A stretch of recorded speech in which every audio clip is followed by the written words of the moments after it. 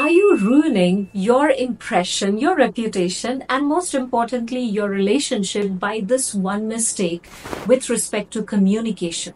Then you need to hear this till the end.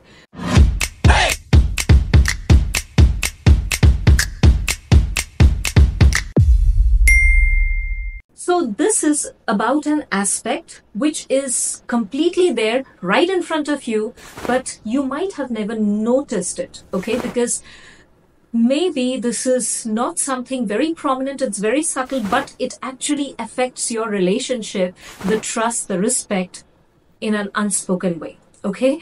Now, whether you or somebody else have experienced it or not, but I'm sure you have got one person in your entire known circle who is like that, okay? So have you come across these kind of situations where, let's say, you are saying something that, okay, my mother made amazing meal today, and we had some guests in home and they loved it so much, they just licked their fingers and they ate the entire thing and this and that. So you are actually praising about the food and your mother, how well it was cooked, something. Now let's say another friend of yours is sitting right there and listening to it, and he tells you, yes, even you know what, my sister cooks amazing and I know what you're saying and this and that. And let's say next time you say something that, okay, I actually did this scuba diving experience and this was amazing and I learned this about this thing and something happened, and another person again jumps and says, yes, even I did scuba diving, it's amazing, I know what you're saying and this and that. So whatever you say that you are sharing as an information, knowledge or experience, the other person has the tendency to jump in and say exactly the same thing in a different manner, but indicating that, hey, even I know the same information, I know the knowledge, and I am as good as it is you are talking about.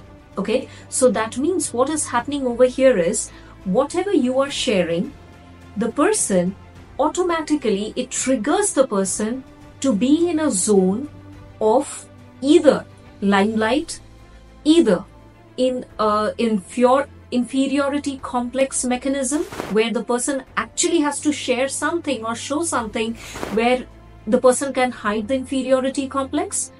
Third, it might also trigger a reaction of defense mechanism, where they want to show that, yes, I also know this, I know better than you, or I also know what you are saying. So what happens is, this person who is continuously doing this as a pattern over and over again, knowingly and most of the time unknowingly, they actually lose that trust and respect, because the job at that point of time for that person is to listen when you are sharing something. Okay, and same goes the other way around. If somebody is saying something, any particular thing that the person has achieved, experienced or something, your job is to shut up and listen. Okay, your job is not to jump in it and compare yourself, validate and show how big you are. So this is one of the most crucial thing. You might be seeing it happening all around, and you have also people in your network who does this unknowingly, but it hampers the relationships in such a damaged manner you can't even imagine. Because next time what happens, you don't start sharing things in front of that person, and next time what happens is, you don't feel comfortable with that person into sharing these things.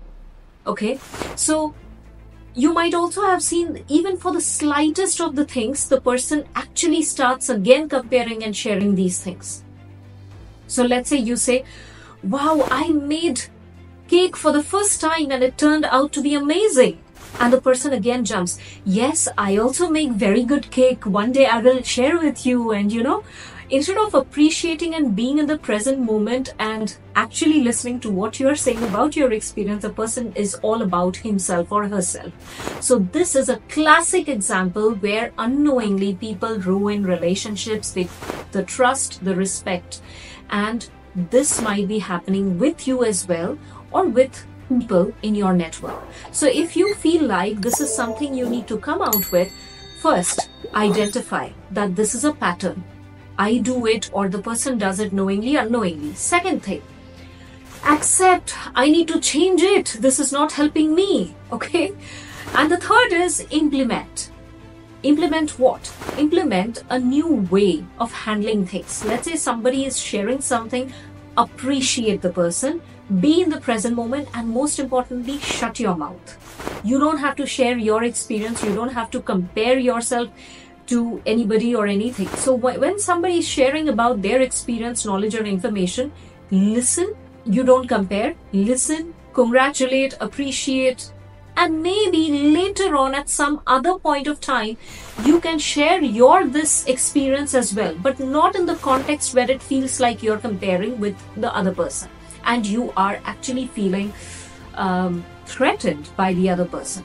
So all in all, if you know somebody in your network who is like this, you can share this video so that it helps them identify it and be better in terms of communication, because communication is not your pronunciation or how well you speak. It's about a lot of things, right? Communication is a huge topic. So if you have been doing it unknowingly, this is a good opportunity for you to actually notice it and change it. So see you soon in the next video. I hope this helps, and if you have some kind of amazing experience like this, do share it in the comment, and thank you so much.